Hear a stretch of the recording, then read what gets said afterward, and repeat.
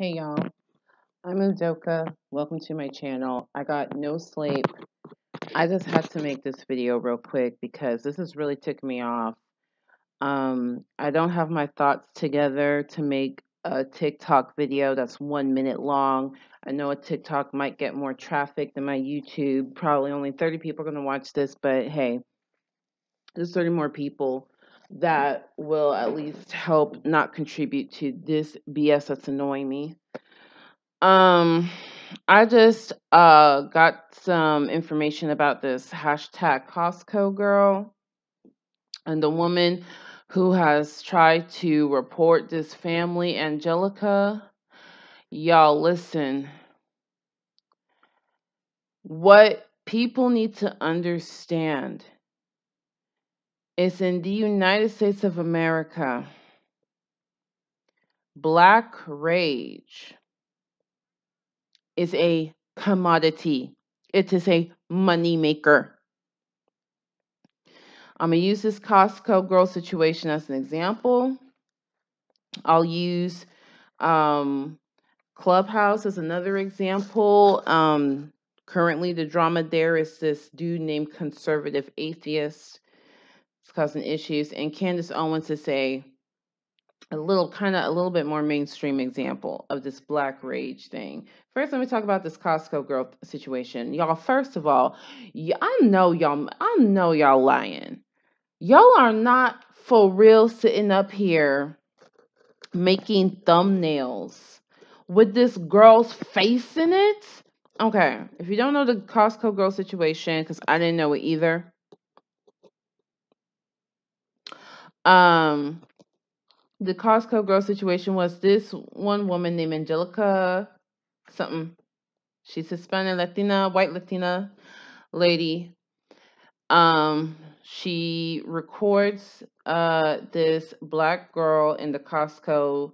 The black girl's with a white family. She's adopted, and in the video, the girl's looking ticked off. The whole family's looking ticked off, and the woman's recording is saying, "Oh, this girl said that she was hungry, and they said that she can't eat, and that's not fair, and they're probably hurting this girl, stuff like that." She called the police on this family, and the story Angelica is putting out is that this black girl that she spoke to the girl, that the girl said that they won't allow her to eat, that she heard the dad say, "You do what I say, you belong to me," that she uh peed on the floor and some blood came out. And before I had even seen the video, I was thinking this was like a 3-year-old, you know? I was thinking it's a toddler, a 2-year-old, a 3-year-old. This is a girl, maybe prepubescent. She looked like a teenager. And people really caping for this girl, Angelica, trying to take down this family. They found the girl's YouTube channel. The girl has a YouTube channel with her white Russian sister. And they were making music together. The mom had to private the channel. I mean, people have been harassing this family, and so this family is now trying to sue Angelica for, for damages, defamation. I think this family also has a business. It's affecting their business as well. The police investigated. They said there was something wrong. There was something nefarious going on. Now, upon first glance, I am sus of an entirely white family that has adopted a black child. We've seen what happened with that one couple, with the poor kids that they adopted. That one young boy, I think his name was Devonte, and he was doing free hugs, and the media was just eating it up. Oh, look at this black boy hugging the police. If y'all don't mind your own, like this is what you have to understand in the United States of America. When you are black, you can't just exist as a black person in America. Your blackness is constantly They are constantly trying to capitalize on your blackness. Y'all didn't care about that little boy Devontae. Y'all just wanted to capitalize on the fact that a little black boy is hugging police during a time where there is distrust of the police. Y'all didn't give a damn about that boy because now the boy's gone, along with his siblings, because his parents wanted to do a whole famicide, familicide. I don't know if there's a term for it. So I'm always sus, okay? I'm always sus because you never know in this freaking country. But the police did their investigation. Everything looked kosher. This Angelica chick is still out here peddling her lies. And I watched the Paris Milan. If you don't subscribe to Paris Milan by now, baby, I don't know what you was doing. If you give a good gosh darn about Black people, what's going on, what's up with kidnappings, what's up with viral issues like this. Sorry, I'm waiting on a work meeting, so okay. I'm just waiting on a work meeting to begin.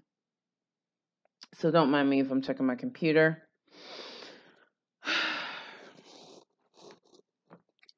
Is it Hey Paris or Paris Milan, or what's this chick's name on YouTube? Okay. Paris Milan, she made a video detailing with the receipts. This Angelica woman is racist herself. She said racist things. She defended a family member who committed a attempted unaliving of Black people, targeting them because they are Black. And she laughed, saying, "Oh, he famous now." And probably what it is, and I heard an interview with this Angelica chick, and she said something like, "Oh, I just saw the way that she was dressed. She said, I'm not trying to be judgmental, but I seen the way that she was dressed, and it kind of looked like, from those slavery days, and my parents always made me watch that stuff to teach us to not hate. When somebody has to add that kind of stuff, my parents taught me to not hate, and I don't mean to be. When people add that kind of stuff, I become sus of that person. I become very sus of that person, and she showed herself. So you actually didn't mean to judge. You really did see a dark-skinned Black girl with natural hair in a top. When you see the top, that's a top that you can buy at Target right now. I believe it's called a peasant top. Yes, that's the style. You go to Target, it looked like little Home on the Prairie. It looked like your husband is a blacksmith and you, the wife at home, having to stoke the fire. You having to bring in the firewood that the hubby chopped before he went into work and stoked the fire, and then go feed the hens and slit the throat of the goat for dinner. That is the style right now. This woman, Angelica, saw that girl, and she has said in these interviews with these blogs that are caping for her, she has said she looked at that girl and instantly thought, that's a slave right there. That's a mammy right there in training. And because this woman is so sick, she decided to use this moment to capitalize on this moment.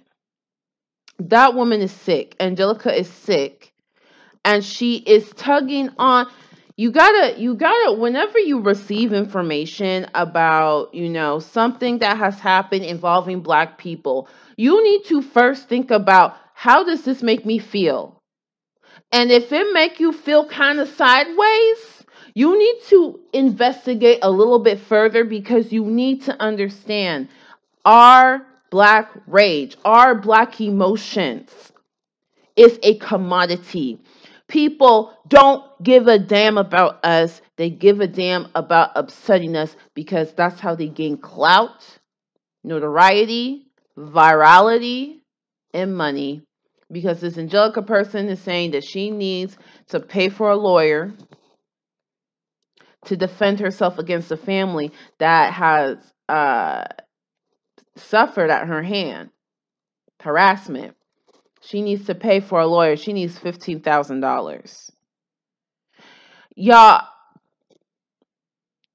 start calling this woman into question. I mean, I'm not going to get into her whole background, but it seems to me this is a person who can't be trusted. She is using our blackness for her benefit. And what makes it more disgusting is she's somebody who's racist herself.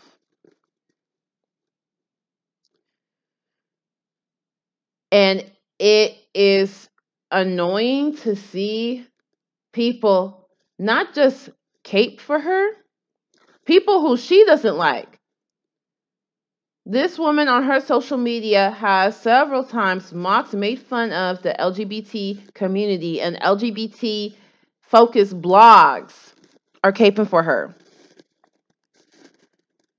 What hurts is not only are y'all caping for her, but y'all are... Now, I watched the video of that girl because I wanted to see the video. But y'all are putting this child's face on your thumbnail and trying to monetize your video. This child never consented to being in a video in the first place, let alone to be in your thumbnail so that you can cape for Angelica. I'm sorry. I saw that. I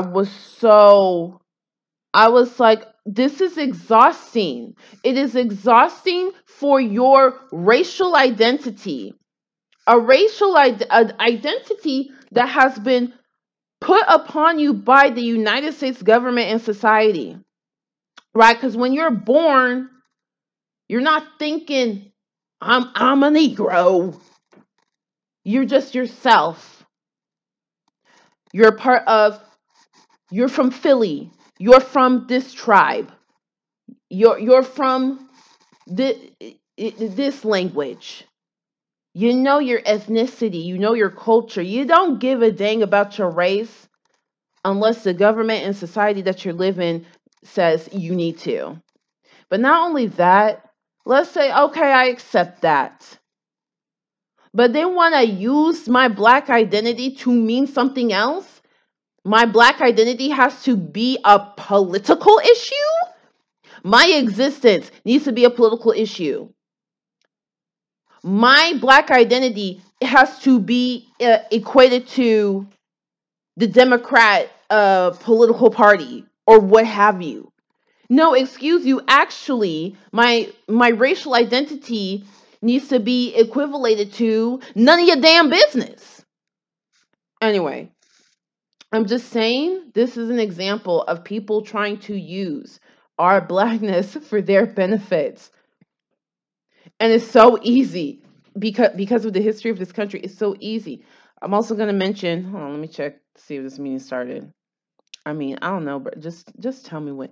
Just tell me when you want to start this meeting. Okay. On ClubHouse, there's this user named Conservative Athiest. He changes his name. Today, it might be Conservative Athiest .3. Tomorrow, it'll be Conservative Athiest _4.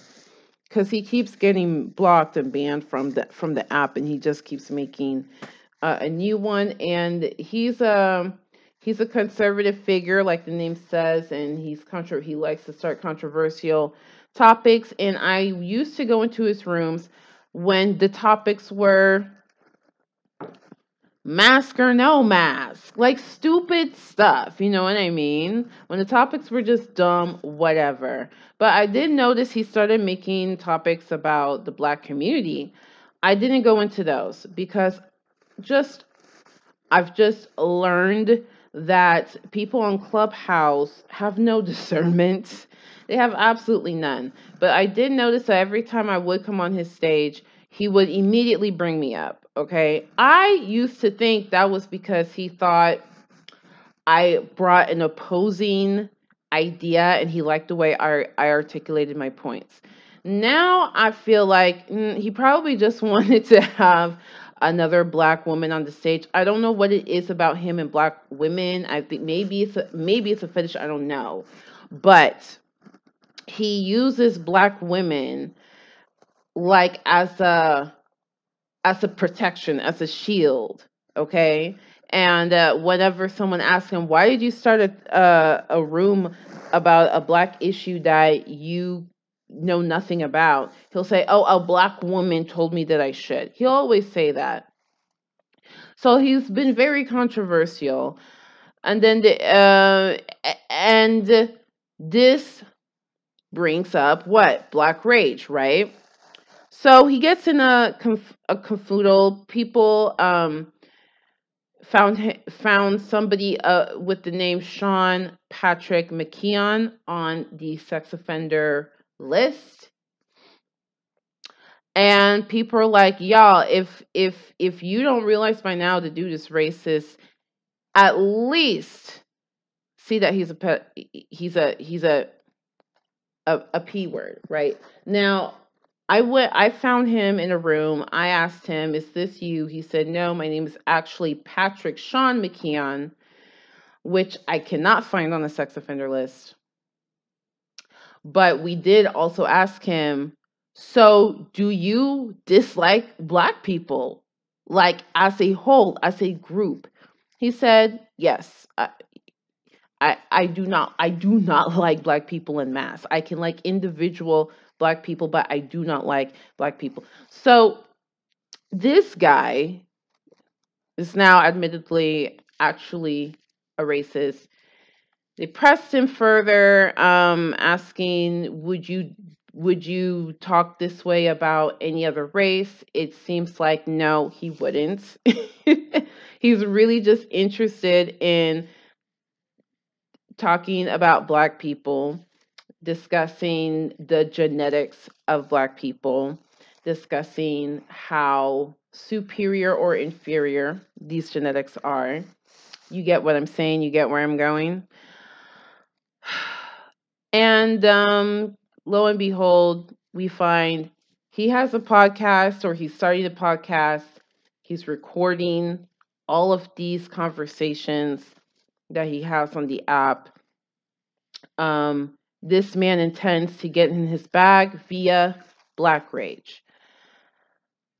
The last example I have is Candace Owens. I bring her up to just kind of show that this black rage and capitalizing on it is not exclusively for non-black people like Angelica and the Conservative Athiest guy. Candace Owens is a Caribbean. She's Caribbean American, okay? She's first gen, I believe, here.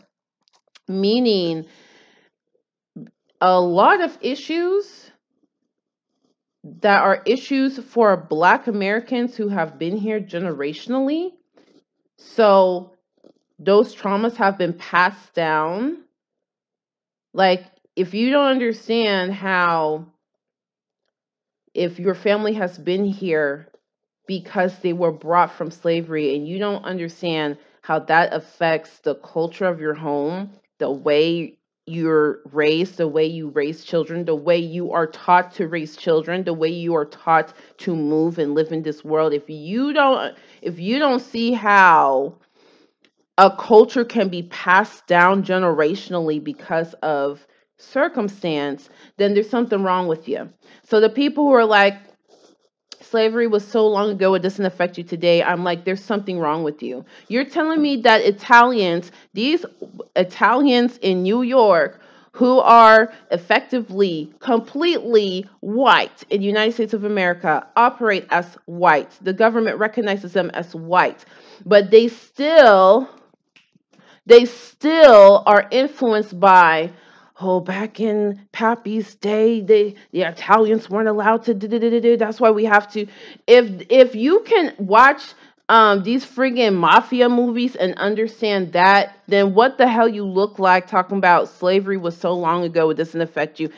Jim Crow was so long ago, it doesn't affect you. People just play games. When it comes to Black people want to play games.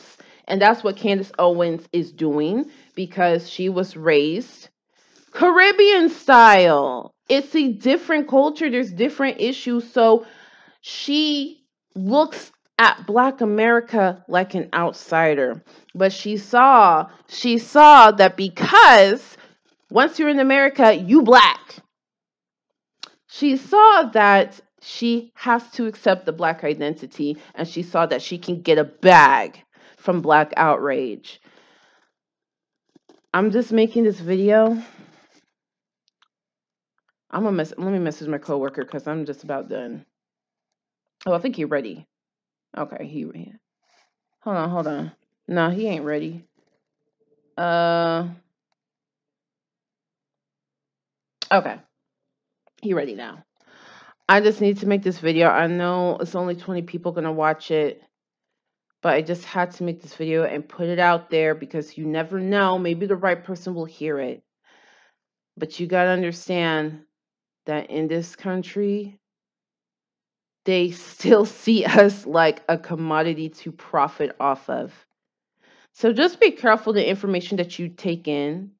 If it has to deal with Black people, please check how is this information and the way it's being presented, how is it making me feel? And then dive deeper to find the truth. Because more than likely, it's somebody that's trying to profit off of the Black rage and Black trauma. And the sad thing is, if you don't start investigating and seeking the truth when it comes to these Black stories, you're gonna find yourself caping for somebody who really could care less for people who look like us. All right, that's all. Like this video if you like it. Subscribe if you want to. I just had to get that off my chest. Dang, my mouse don't want to work right now. All right, bye.